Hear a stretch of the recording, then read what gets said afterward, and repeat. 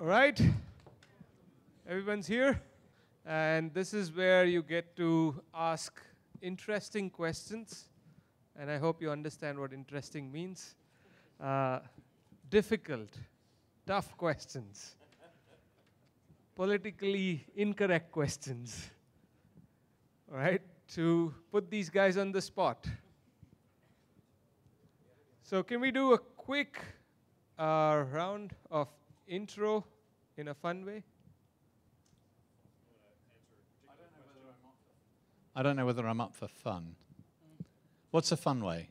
Introduce the person to your left. Go on then. Yeah. You better start then, Manu. All right, this is Minaj.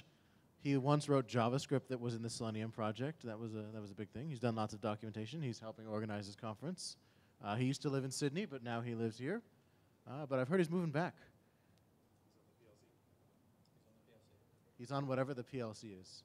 Project Leadership Committee. I thought it was like the Palestinian Liberation. That's PLO.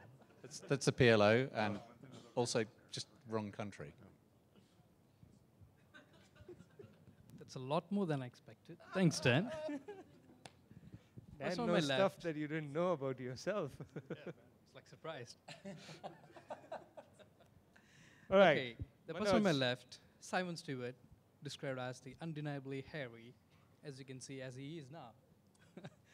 The project lead for WebDriver, and he's been in the show for past 10, 15 years now. It's been a long time, as he describes. 2007, yes, as he goes. Yeah, that's it. Thank you.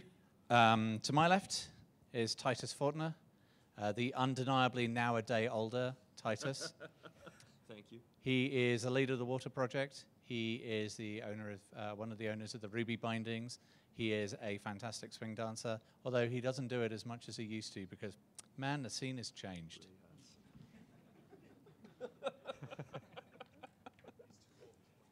Yeah, I'm too. So young kids dance. So to my left is Diego, who is doing the Docker containers. And I have not been around the community enough to know much more than that in the last year. We'll have to, yeah, and he breezed by that when I asked him about it. So. Thank you. So to my left, we have Marcus. He's a professional cricket player, as you can see. He has been longer than what I can remember that I know that Selenium existed in the project, and he's one of the first persons I met when I started joining the conferences. One of the warmest and nicest persons that I have met around here, and thank you. Oh. I think that applies to Dan. Dan Cuellar, the father of Appium, and someone I met in London in 2012, and who has always impressed me with his ability to compress just dense number of jokes into few number of seconds. It's very impressive. So that's Dan. He lives in London, but he comes from the United States. Awesome. So the next thing is we're going to open up the floor for questions. Pooja here has volunteered to help me take the mic, and we can get... Pooja should introduce herself. No, Naresh should introduce Pooja. Go ahead. You can introduce yourself. My left. Yeah. One of you introduce Pooja. Okay. Pooja introduces Pooja. Yeah. So, hi, I'm Pooja, and I have been with Selenium Community when I started using. Yeah, it started with using, and then I started liking the idea of, oh, I can automate everything. What I was testing, so I just fell in love with that. I had been a code developer earlier, but then I became a test developer, and then on I started coming to the Selenium community. Whereas Anand brought me to this community, and Manoj and Naresh made sure that I'm staying here, and then I met Simon last year, so just it's kept going, and the Marcus as well. So yeah. He's got the bat. Yeah. I'll add to that I met Pooja 2 years ago when she was in Simon's Fix a Bug, Become a Committer workshop. I remember and it well. Before the end of the first break, he said, she's the one we're going to watch out for. She's the one who's going to contribute the most, or something This like is that. definitely true. Thank you. All right, awesome. I'm going to start with a round of questions, and then I'm going to pass the mics to other people. Yeah. So this question is something I'm hoping each of you will answer. From your perspective. What was the aha moment for you in your experience working with Selenium project? Like, what was the aha moment for you? Aha, as in, I now understand how it works, or? I Oh, guess the it wow got a moment. lot easier when WebDriver came along. The APIs made a lot more sense than the old Selenium APIs. I don't know if that was the answer he was looking for, but I'll go with that. Sure. Well, my moment was very recently, day before yesterday. It was it's a very memorable incident. Don't wish to expand it. Well, yes, my wow moments was when I made the first commit, the definition of WebDriver, and the next wow moment was getting the committer access to the code base. My aha moment, I think, was when I discovered that there was a server socket buried deep inside Firefox that I could use from an extension, and it was possible to remotely control Firefox from outside the process. And then I realized that we might be able to do all the browsers.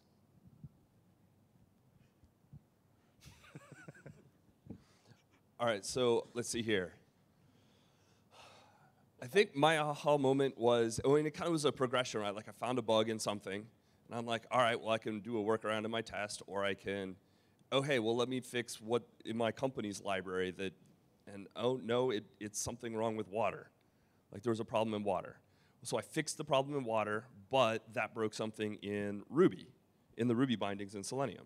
So I actually walked a bug all the way up from my test to my company, like fixing the company's bug, showed that there was a bug in water. Fixing the bug in water showed that there was a bug in, it had to do with how you could transfer between windows in Selenium, and that you couldn't query whether a window was open or not in the Ruby bindings at the time.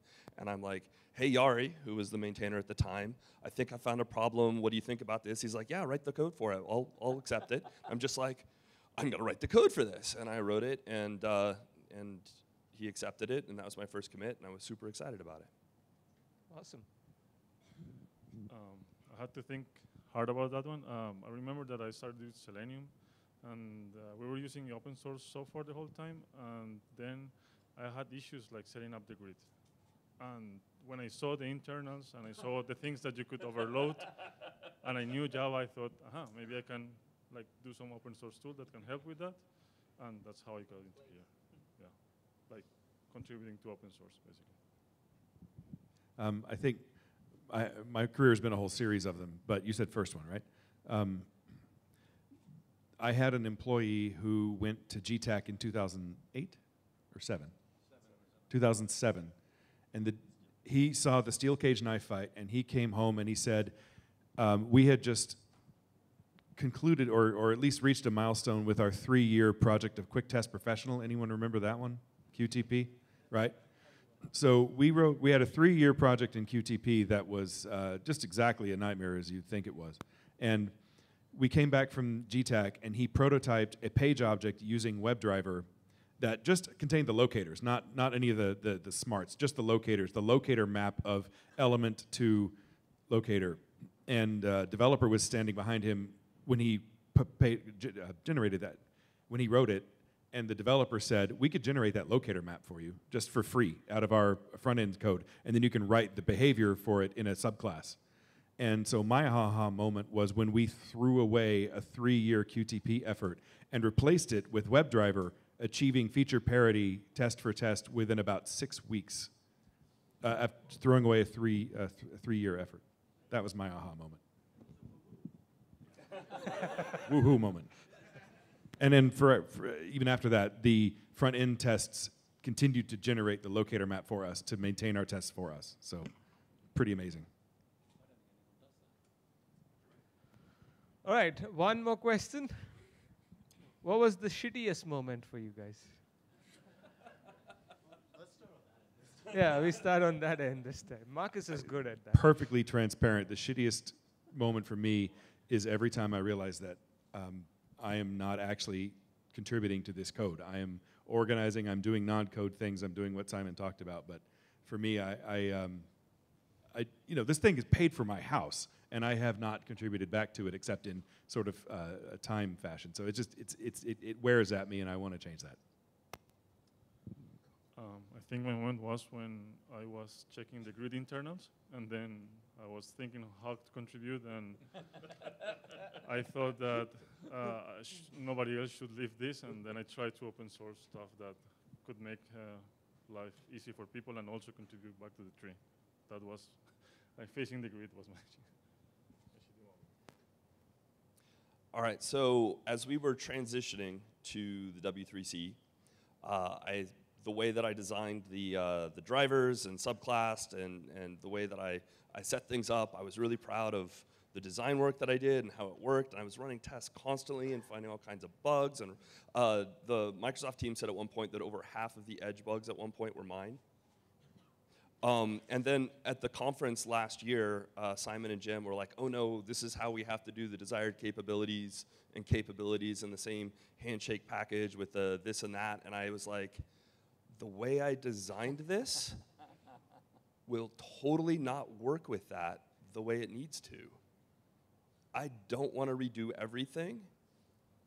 Hey, Alex, you want to do this?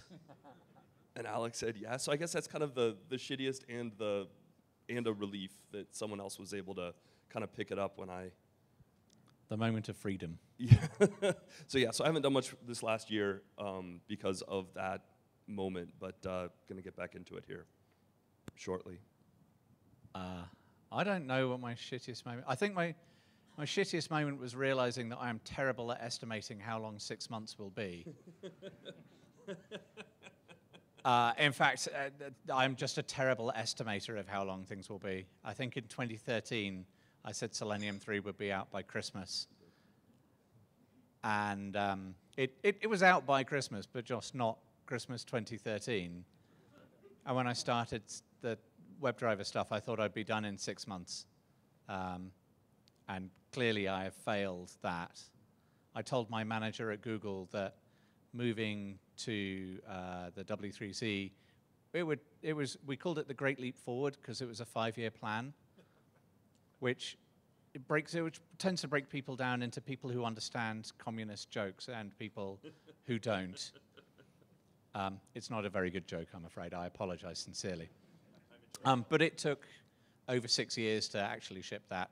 So, yeah, that's it.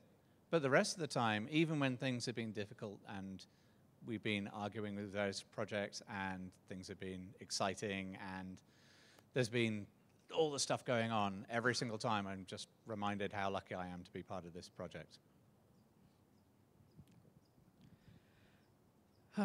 Mine was a bit interesting. I should actually feel embarrassed to say that, but I can open up. No, not really. But the first one, right? The first one, I think most of you here can relate with my experience, right? I actually chose the hard way of contributing code to the Selenium when I chose the JavaScript bindings. And without understanding anything on promises, I apparently made an API which something was missing in the JavaScript code. And Jason Leiber, the man who maintains the JavaScript code, and I was seeking his help, basically. And he was quite a nice guy. He used to help me on the IRC. And I made up something on the API, and I want to get his feedback. And I didn't raise a pull request. Instead, I sent the code to his Gmail, and the reply I got was amazing. And that was my shittiest moment. So yes, the lessons learned, yeah, don't send the code on emails for reviews, and be open in learning. All right, it's hard to pick just one.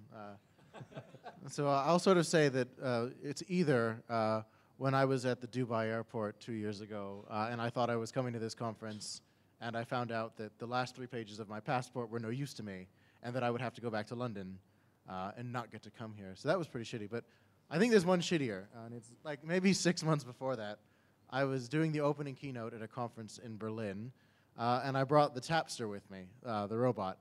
And I tried out the demo before my talk. My talk was at 9. And I tried it at like 7:30 in the morning. It worked. I didn't move it. I didn't change anything. Didn't reboot my machine. And then it came time for the Tapster demo in the talk. And it's the opening keynote. So I should also mention that there was an enormous traffic jam and the Berlin Marathon and like some kind of 10-car accident on some major road in Berlin. So what was supposed to be a keynote to 500 people had about 40 people there. But the room was still the size for 500. And to make things even worse, when it came time to show the Tapster demo, where it was going to send a tweet about the conference, I went to run the code, and of course Appium threw an error. And I tried to debug the error like once or twice in front of everyone, and then I just moved on. But what actually had happened was my Apple developer membership had rolled over at midnight Pacific time, which is 9 a.m. Berlin, and I was using a real device, which meant I needed to be able to sign to use Appium and the Tapster with it. And so, though I had tested it only 90 minutes earlier, that was but 11:30 p.m. Pacific time the day before. Nonetheless, I found out only 2 hours afterwards, after debugging it, that that's why it failed. Awesome. Now we're going to turn the floor open for people to ask questions. These could be things that you've been waiting in the conference but didn't get answers, so this is a good time to ask. Or you might have other kinds of things that you want to ask. So it's pretty free flow. We're going to time each person if you kind of take too much time to ask questions, like how I'm taking time now, and then we'll time you out, all right? So who wants to go first? All right. Pooja, can you help me there as a gentleman?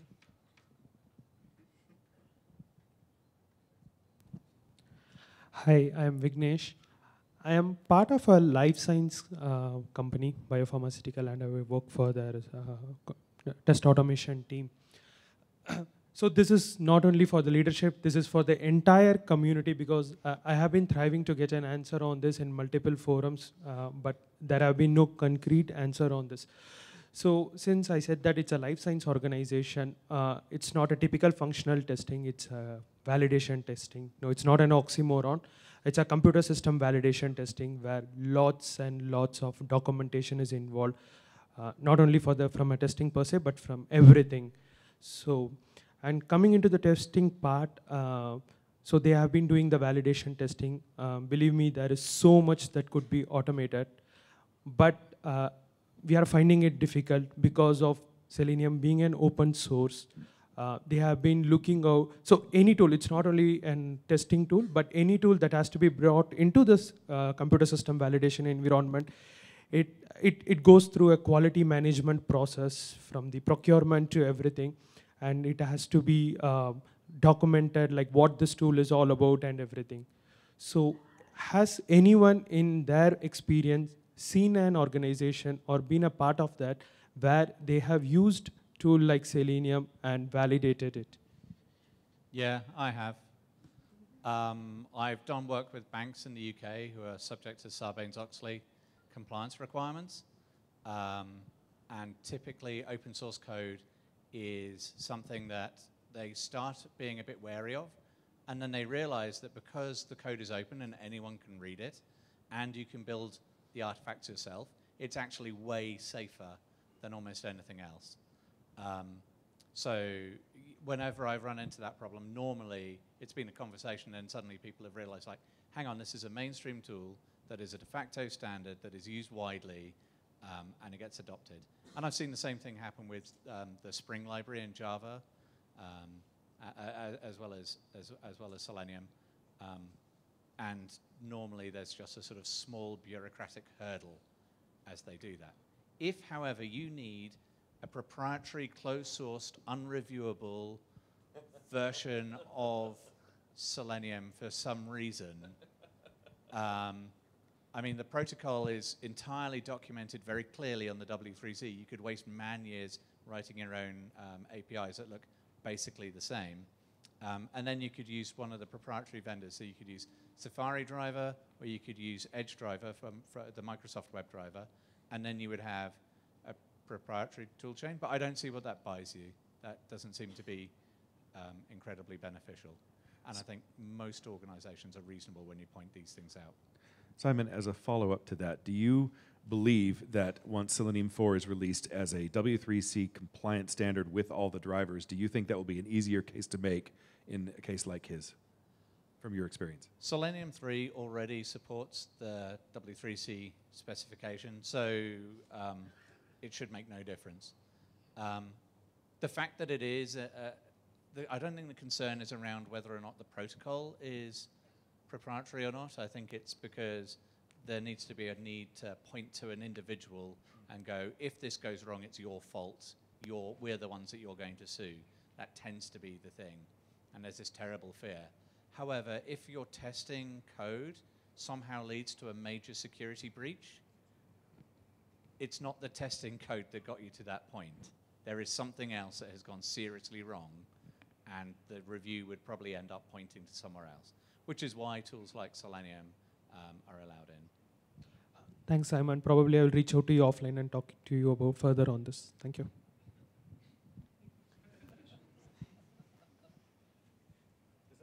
Does anyone else want to? Okay. Hello all, I am Vikash, part of All State. So I have one practical situation with me which I am facing right now. So we were using the Selenium test with Windows 7 platform and IE 11. And it was working fine. And recently they believed to update the system. So they actually updated the system with Windows 10 now. And our browser throws the Windows pop-up initially, which we have to enter the user ID password, then it opens up. So with Windows 10 and IE11, there is different kind of pop-up is coming in, which is not able to recognize by the Selenium as of now. So do you have any solution for the pop-up which we can handle through Selenium? Earlier we were using authenticate using some username password.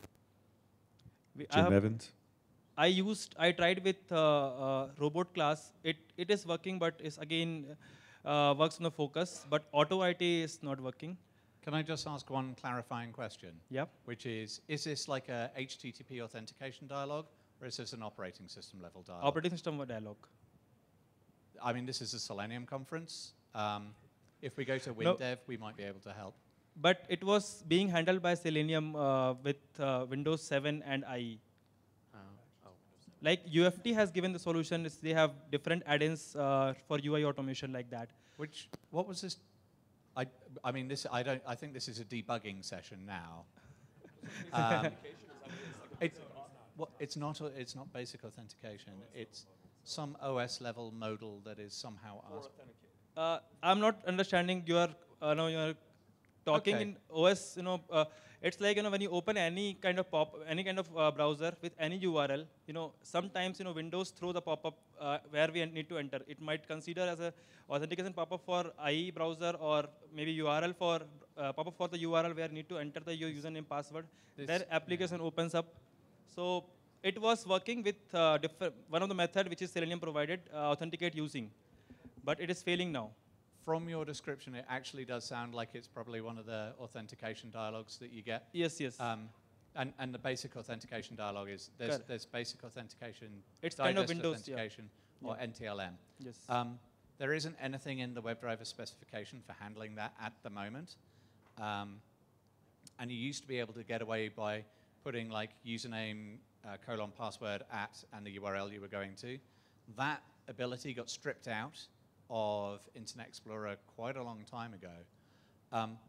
Coming up at the Lyon face-to-face session at TPAC, the W3C TPAC, one of the items on discussion is handling authentication dialogues like that. So there's nothing at the moment, but it's definitely a known issue. The reason why it wasn't in level 1 is because we just didn't have time to get around to it, even though we had 6 years.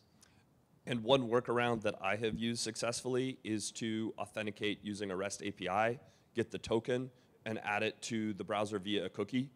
So that may or may not work for your particular situation, but that's definitely something to see if you can. And actually, for anyone that's doing any kind of authentication, test your login in one place, and every time after that, if you can authenticate without having to go through the browser and then use a cookie, it will speed up your tests.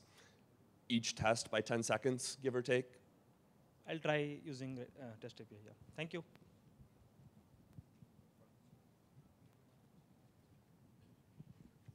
Good evening. This is a question regarding the drivers. I know you mentioned that we moved the drivers to the vendors themselves, right? In some cases, it's good. Like, Microsoft is doing their part by updating it more frequently, and we're getting quite a few updates and things like that. But how do we kind of like deal with a company like Apple, who doesn't update that much, and we're waiting for them. Do you have any insight into that or any thoughts on that, please? I don't know if that's entirely fair, and here's why. The Safari driver version is tied to the version of Safari, and that only gets updated when Safari gets updated. And Safari doesn't do a major release very often. But they do every 2 weeks a technology preview release, and in every single technology preview release, they have moved that Safari driver forward to be more capable and more compatible. They are the third browser vendor to ship with W3C compliance enabled by default. So they are moving faster than Google are with Chrome. And I know the people who are working on it care passionately about improving it and moving it forward and making it better. The problem isn't so much that it's, the problem is that Apple is an opaque company and it's hard to see this. But if you look and see the progress that they're making, they are moving forward incredibly quickly. Particularly since like the Safari team, as I understand it, is a fraction of the size of the Google Chrome team. And so they've got fewer people to focus on moving these things forward. But they are doing a stellar job. And if you care about the Safari driver, right now the tech preview is definitely the thing to be using. Thanks, Simon. Yes, Simon. One basic question here. So in the starting of this conference, you basically said, So in the starting of this conference, you basically said, you showed us statistics in terms of the contributors and all of that, right? So what are your guidelines, advices, tips and tricks, whatever it is, in terms of what would you basically tell people who want to start off with contributing? I have seen a lot of people have this question in terms of, I want to contribute, I don't know how to start, where do I start, and all of that. So anything that you guys have in mind in terms of guidelines, tips and tricks? Maybe we just go down the line. Sure. So I think documentation is always a good place to start. That being said, my first contribution was building sort of an alternate reality for Selenium where it controlled mobile apps. And then once the code got converted to a programming language I was not familiar with, I was less able to contribute at the level I was when it was written in other languages. And so I started doing things like the graphical user interface, and I did that using Cocoa and Objective-C and other technologies I knew, and C# and WinForms and that kind of thing. And then once those sort of got rewritten in JavaScript as well, now I'm largely just a mascot or a spokesperson these days. So I think there's like a number of ways to contribute. So anything from answering forum questions to writing documentation to creating alternate open source projects that question the very meaning of the open source project you're trying to contribute to.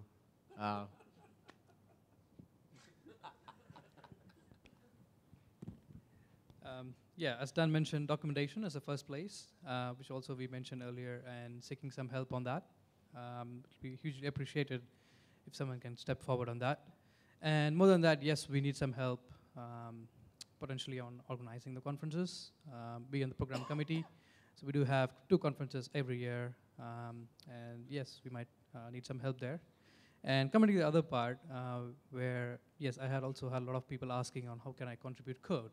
I think to me, if you can clone the Selenium repository and build a Selenium jar for yourself, I think you are one step closer in contributing to the code. And that experience will actually tell you what Selenium is, and you'll have a lot more experience on bug. I'll give you some practical tips. The first one is open source is about scratching your own itches. That's the description we used to use many, many moons ago. Find a thing in Selenium that you think could be a little bit more polished, a little bit better, and then put together a pull request to fix that.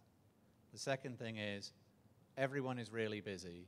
a pull request that is 15,000 files and will take 2 days to review will almost certainly just be left unreviewed for a long time. So if you could make your first pull request bite size, that would be great. That would allow us to figure out how to respond to you in a nice way that you find meaningful and things like that. And it also means that it's far more likely that someone will have the time to review your diff, pull it in and merge it. And as you get more and more experienced, your diffs can become larger. And at some point, you get the commit bit. And then it doesn't matter how large your diffs are. It goes straight in. The third thing is we are chronically undermanned and so understaffed. And so if you have a pull request that is just sitting there and no one is doing anything, please come onto the Slack channel or IRC if you're an old man like me. I realize that I'm talking to the millennials here, the kids. I mean, just log into ICQ and then Y-Talk. Log into the IRC channel, which is mirrored onto Slack, and just say, look, I've got this pull request. It would be really nice if somebody could have a look at it. It's been sitting there for a few days. I know you guys are busy. I'll move it forward there. So solve your problem, do it in a way that is reviewable, and then when no one reviews it, just give us a gentle nudge. My recommendation is to start with the tests. Run the tests, understand what Selenium does, class by class. What language do you want to take a look at? I know that the Ruby tests, there could be more of them in different variations. And when someone comes and asks, like, what can I do? The first thing is like, all right, get the tests, run them. And then when they don't do that, and then ask what else they can do, like, if you can't run the tests, if you don't understand what they're doing, how can you add a pull request? Because I'm going to ask you to write a test if you're going to make a pull request in the Ruby bindings. Understand what the tests are doing, how they're working. You'll gain a lot of knowledge about how Selenium is doing what it's doing. In addition to what was said, I think similar to Manoj, that if you can try to do local meetups or go to the local meetups to share your experience and what you have learned, or if you want to learn more about Selenium. And the second thing is that in many cases, when you are running a test or when you're doing something with Selenium and you have a bug, don't find a workaround and publish a post that says how to go around that. Like actually open a bug, an issue in the project with a reproducible case that actually anybody can run and actually reproduce the problem you're having. That's the easiest way to help to improve the product and to make things better. I think in general that's it. So, and also when you open an issue, there is a template. Please use a template to report the issue. Yeah, my contributions to this point have been mostly my time. I would definitely echo the sentiments in terms of the community involvement. My first interaction with the code of Selenium was deep into my relationship with it as a user, and I went to the Fix a Bug, Become a Committer in Boston and fixed a bug, wrote a unit test or two, really, really liked it, and then found that somebody else had already merged it as part of the same workshop. And so that didn't exactly put me off of writing code, but that was at the point where I started following Bob Silverberg and Ashley Wilson around saying, how do I get involved with conference organization? And that started taking up 100% of the time that I would have spent involving myself with Selenium. And now, they pay for me to travel all over the world 2 or 3 times a year. So that's been my involvement. And that would be my advice, is to chase one of us around until you want to get your trips paid for a couple times a year. Oh, by the way, when you're getting started, don't beat your head against a brick wall, like trying to figure things out yourself. If you get stuck, come and talk to us. We very seldom bite. We're normally pretty friendly. And we're here to help. We really like some help. So rather than you getting frustrated and annoyed and, I can't get anywhere, just ask for help. Someone will give you a hand. Hey.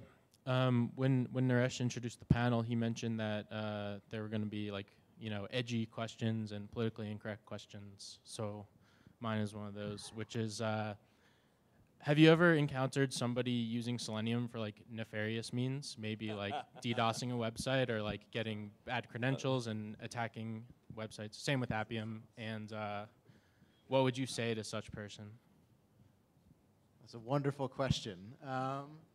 one that comes to mind is someone I worked with went to Black Hat in Las Vegas, and a Tapster robot, in conjunction with Appium and the code I wrote to make the robot touch the screen, was using it to brute force passwords on older versions of Android phones.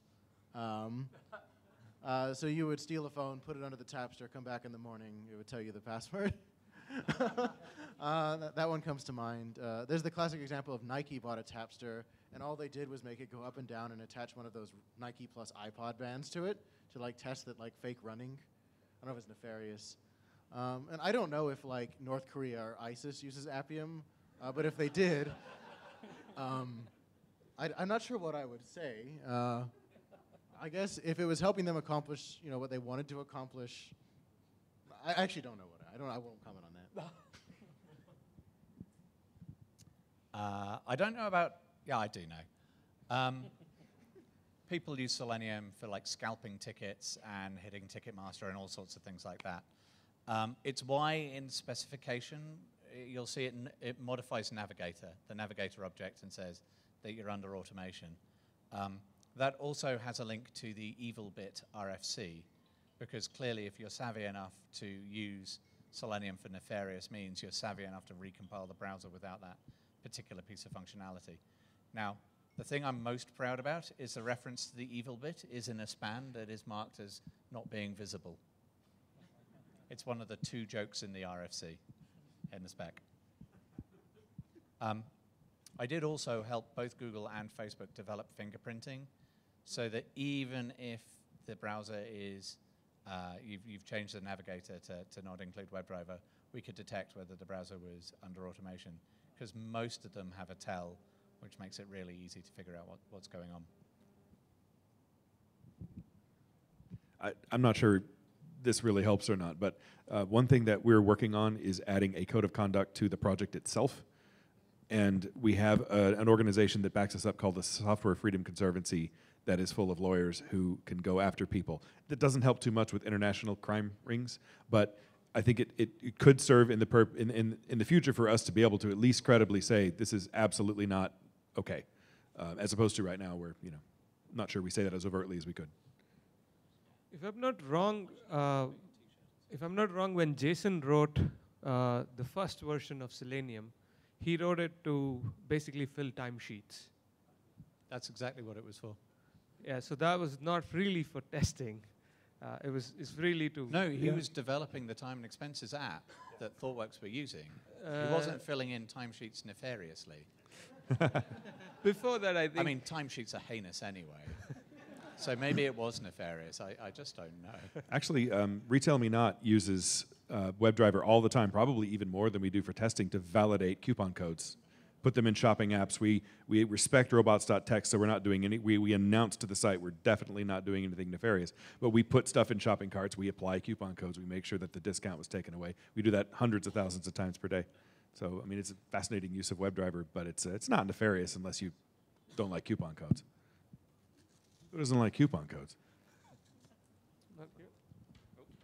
Well, there are a few people that'll come to the chat rooms and ask for help automating various things that we have turned down assisting a number of times. I think, they're Gmail, ticket websites, a number of bypassing things CAPTCHA. that were like, are you going to be violating the terms of service by doing this? And they're like, and we're like, yeah, good luck. Bypassing CAPTCHA is a big one too. I love getting that question. How do I get past the CAPTCHA with Selenium? Yeah, a lot of them are legitimate questions asking how to get past that, and the answer is still no, don't. Well, it's like the CAPTCHA can't be very good if WebDriver can answer it. That's.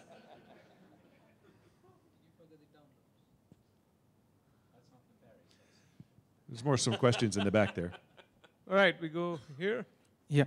So I wrote a test which I would like to run the same functionality on multiple browsers. So initially I chose on Firefox, then went with Chrome, then went with the IE browser.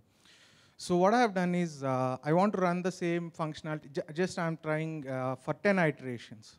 So thank God in 10 iterations, 7 times I got all the positive results. The test got passed. However, in the last 3 iterations, not last, in 10 iterations, maybe 3 iterations, the test got failed. And the confusion part is the test got failed at different pages for different reasons. And it got, on the other 7 times, the test got passed without any issues in the same point of time.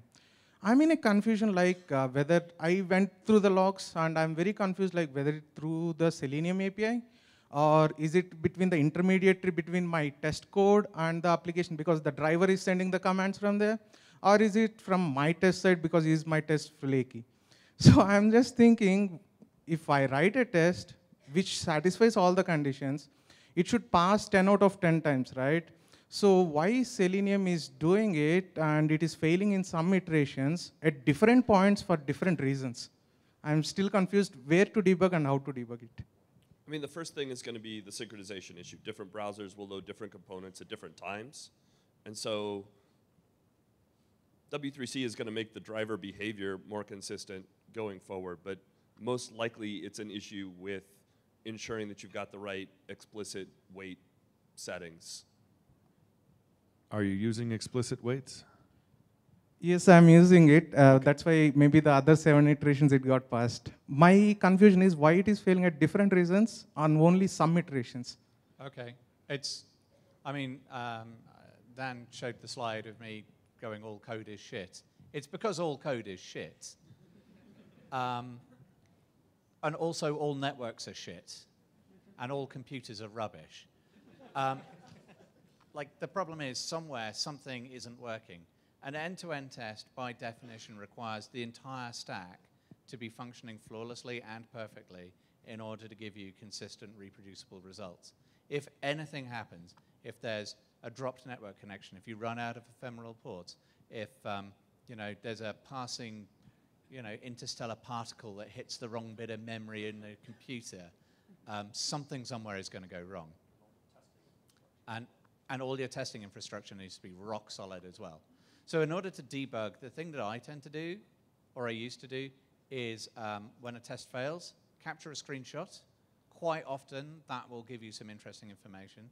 If you can, record a video of the test running, and only keep the videos of the failed tests. So you can then go, hang on a second, it was hanging for a mega decade until it did this. And then at least you can figure out whether it's the app that failed or Selenium. At this point in time, it's almost definitely your app. It is incredibly unlikely that that pattern of failures you're describing is Selenium itself failing. It's probably the app. So there's probably some database access, maybe a database connection pool ran out, or some query timed out, or it was Tuesday and so the cleaner turned off the server rack so they could plug the Hoover in to tidy the room or whatever it is, which is a genuine test failure I had. I was saying that maybe the Apple developer's license expired. That's a funny. So, yeah. I mean, just debug the way you normally debug. Gather data, look at that data, and then analyze that data to figure out what it is that has gone wrong. And it's probably a video or a screenshot will tell you a lot. Already we started, all the application was moving the development through AngularJS. So maybe I didn't get the answer day before yesterday. So since we are moving through AngularJS, how we are going to have Selenium to be supporting or developing our scripts in AngularJS, or what is the next step we are going to take? Talk to the Angular team. I mean, seriously, Selenium is a browser automation API. We've given you an API for automating web browsers, but the libraries that you run inside your application are not part of the browser. They're a third-party thing that we have no control over. Things like XJS like to make up random things. Gosh knows how Angular organized its internal state. The people who know how Angular, XJS, jQuery, React organizes its internal state are the developers of those frameworks. So the correct thing to do is to ask them to document the hooks you should use for locating elements. That being said, there's a Protractor is a tool that's provided by the Angular team that will make your life a lot easier, and you will notice that if you're using an Angular app, your tests will run much more reliably, much faster if you hook in the way that the Protractor documentation tells you to. Okay, Last question. And someone this this week that has worked with the protractor says, please don't use protractor right now. So. Right, that's the last question for the day. Okay, my question is like, will Selenium ever have its own test runner? No, it won't. Selenium won't have its own test runner because Selenium is a library that provides for browser automation. There are so many test runners out there already. There's JUnit, TestNG, JUnit 5, BDD, Cucumber, Calabash, RSpec, NUnit. Like, does the Mocha, world need another one? Nightwatch. Probably not. The related question is, well, will it do test formatting and result formatting? And the answer to that is no as well. Because what would happen is each tool would then have its own test results in its own format, and then it would be impossible to have like a unified overview of what on earth is the health of this application. And ideally what would happen is you'd run all your tests using a standard test runner. In Java world, probably JUnit, maybe TestNG, NUnit in the .NET world, Mocha maybe in the JavaScript world. And then you'd have the outputs in a common format, and then you could parse them in a common format, and it wouldn't matter. Naresh, I have one question to ask when we're done. Yep. I've got one question. Are we done? Yeah, we're done. But I have one question to ask. Yesterday, you may have seen me wearing a black T-shirt with white text on it. Marcus, I see you're wearing a black T-shirt with white text on it. Do you want to talk about why you're wearing it? Absolutely. I intend to wear something like this at pretty much every time I'm on the stage. This is to promote a movement, also a website, called #CauseAScene, started by Kim Creighton, who is bent on improving the state of diversity inclusion in the tech world. As Naresh pointed out, we have 26% women speakers at this conference at Chicago. We're shooting for north of 40%. And this is my way of saying, you know, as a privileged white male in tech, that I'm not going to stand by and let this continue without making some room. And this is a very small gesture on my part, but I think it's trying to be an important one, and I want to get more people to wear these shirts with simple messages. The other one says that I'm learning how to become comfortable with being uncomfortable, which is what I have to do in order to make room for these discussions about diversity and inclusion, which I truly believe in. If you want a small example, tiny, minuscule example of why I think this is important, learn about the development of airbags in automobiles, where they were testing them with a bunch of, 5'10" white dudes, and they were killing people who were of shorter stature than that. So if you don't think diversity and inclusion is important, that's a tiny little anecdote that could maybe open up an avalanche for you in this discussion. So you'll see these more on this committee, I believe.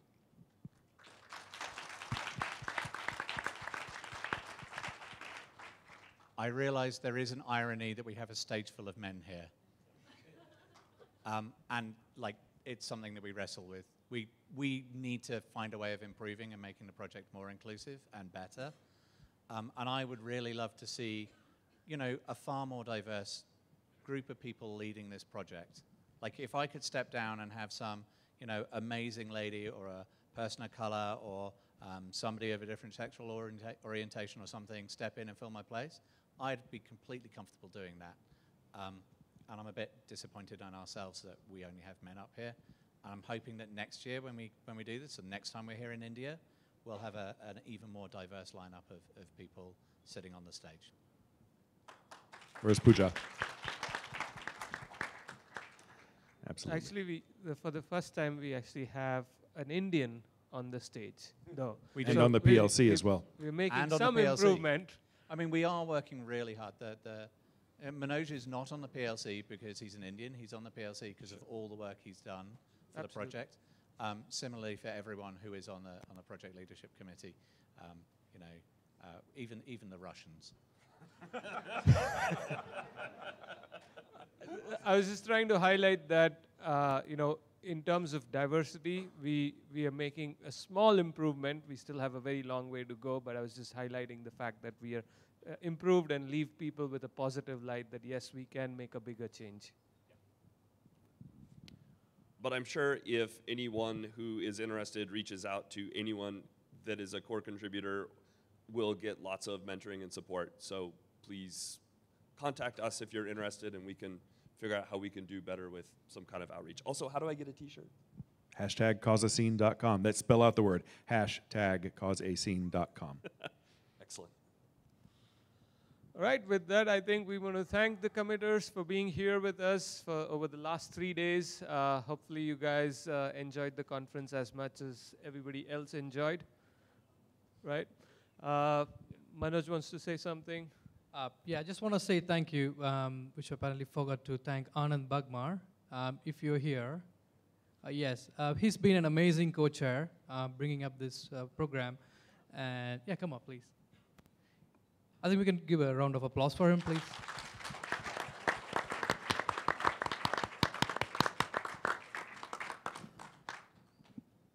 Yeah, thanks, Anand. If you can give a word about the experience. Thank you, everyone. It's been amazing. I think it's been 2014. So 4 or 5 years I've been associated with the planning team. I've learned a lot, and I think this is one small way that I can help others as well. So thank you, everyone, for letting me be here. A shout out to Andrew Krug as well. And last but not the least, huge thanks to... Hang on, just want to complete one thing, right? A lot of times we get criticized that we're seeing the same people presenting over and over again. I just wanted to highlight that Anand had actually a very interesting topic, but he said, you know, I'll keep this as a backup. If there's some speaker who drops out, then I'm available, but let's not put my name as a speaker. You know, even though he's more than qualified to be a speaker, he kind of backed out to just let other people come in and present. And I think like gestures like this make a huge difference to the community. Usually it's quite unusual to see Anand being here in the conference and not speaking. It's the first time. Yeah, so it's going to do. And yeah, last but not the least, huge thanks to narration team for putting up this amazing show. Give a round of applause, please. Thank you. Thanks a lot, Naresh, for pulling off. We know we started late, and finally we're having an amazing day. We did it. That's the point. All right. I just wanted to say that Chicago is going to happen October 18th and 19th, and that we should be, if you've submitted a paper for it, we should know within the next week whether or not you've been accepted. So good luck to everyone, and I hope to see you in Chicago. All right, thanks everyone. Like we said before, the slides and the videos will be out. The slides will be out hopefully in the next week. The videos will take about a month, so you should get that. Sign my cricket bat. Sign the cricket bat. So Marcus wants everybody to basically sign the cricket bat as a memento for him to take back home. That's right. I want to wallpaper this thing. So please come up and sign. And I think we do want to thank the sponsors. I think they have been wonderful, very patient. It's not been the best event for the sponsors from the perspective of location, but they have been very supportive. So I do want to thank Applitools, Sauce Lab, Mobile Labs for being part of this event and supporting us. We had very last minute another sponsor, InfoScratch, which also came in to support the conference without actually having a booth or anything. They said, we like what you guys are doing, so we want to support what you're doing, so here's a small gesture. And so that's how the community is built, and we encourage, I think people have already highlighted, so if you want to be part of the program committee next year or the year after, typically we'll do every alternative years.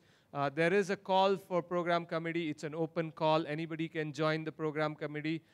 We actually never reject anybody. We accept everybody who comes in. And then based on your contribution, basically you either stick or basically get dropped off, right? Like that's, I think, the easiest way to not be judgmental to start with, but results will basically show who sticks around and who drops off. So that's the process. In case if you're wondering, how do I contribute to this conference? You would look out that in maybe a year's time, we would actually announce that the conference is happening. And here's the call for program committee even before we do the call for papers. And so that's a way to kind of join in and help run this conference. Okay? So one final thing. Thank you all very, very much for coming. Thank you all for your comments. Thank you all for all the discussions. Thank you all very much for the warm welcome. But most of all, thank you for being part of the Selenium community. Thank you.